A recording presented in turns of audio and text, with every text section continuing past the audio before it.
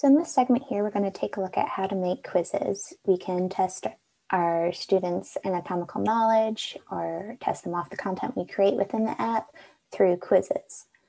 So if I go to my atlas here, and I go to the filter tool, you'll see that under resources, we have all resources, screens, quizzes, and questions. Before we can make a quiz, first we have to make questions to go into the quiz. So if we go to questions I've created, all models, view content. You'll see here I have a set of questions that I've already created. But if I want to create a new one, I simply go to the green plus icon and I can find a screen that I've made specifically for a quiz. So I'll go to my screens and I'll go to what I've tagged under full body. And we can see I have some different screens. I've made this one specifically for a quiz.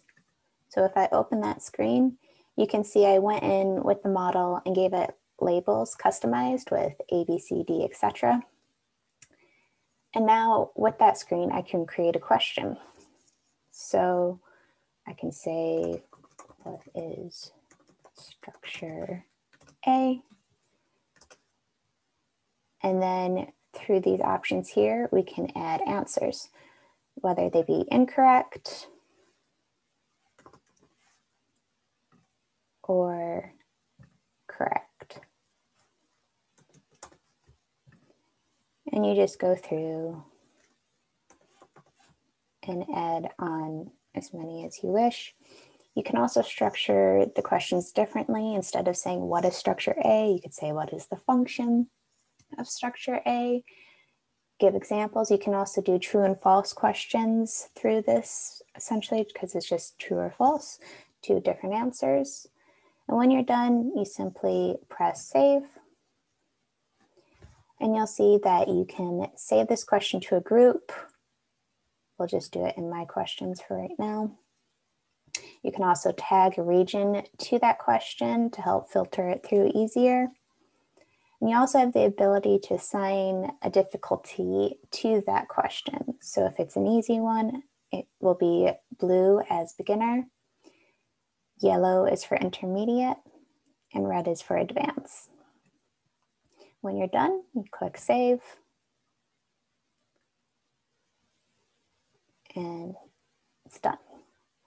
So now we're back into the library of our questions that we've made. We can see the one I just created right here.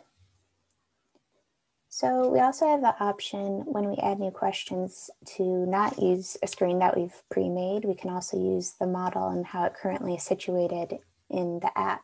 So if I go to the top corner here and use current model, it'll take me to my current model page and how it's set up.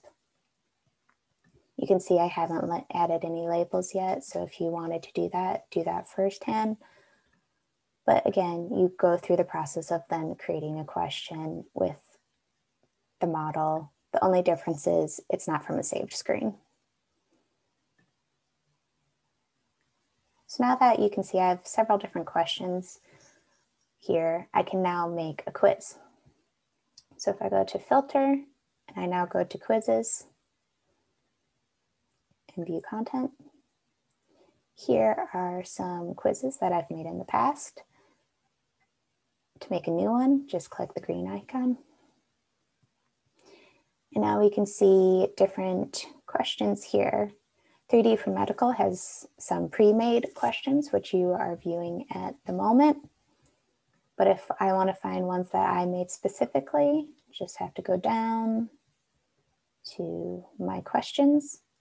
And now you'll see them here. Here's the one that I just made. I click and drag it over. And I can continue to do that with each one. You can still mix questions between ones you've made and ones that have been pre-made through 3D for Medical. So I can still click those and drag them in. And when you're all done, all you have to do is hit finish. And now we have some options on how we can control the quiz. So you can allow for only one attempt or not. You can also put a time limit per quiz. Since we don't control other browsing viewings in the windows of students, you can help adjust the time so that you know they're not going and looking up the answer. With that time limit, you can also set it here, 2 minutes, 1 minute, whatever you would like. You can show the correct answers after each question, shuffle the questions, as well as if you want to use a screen like a thumbnail for each question, you have that option as well. If you want to, you can list different objectives for the quiz. And then at the very bottom, you can give it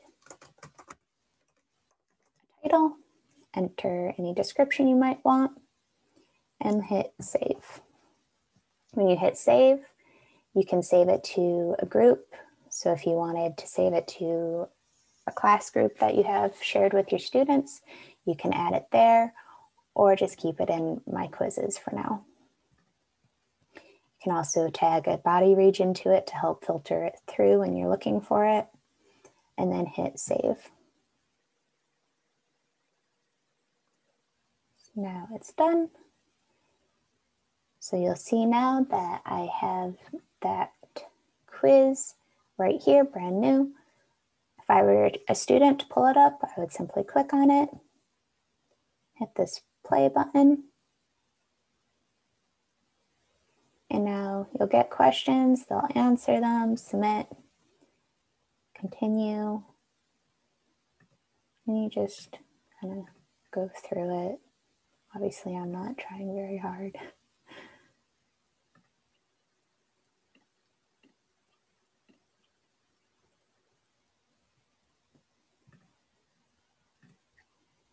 There, and when you're finished, it'll come out, tell you what score you got, and you can check your answers as well. You're also able, through our assessment dashboard, to view the results of these quizzes, keep track of what your students are scoring on each one, and help put that into your gradebook.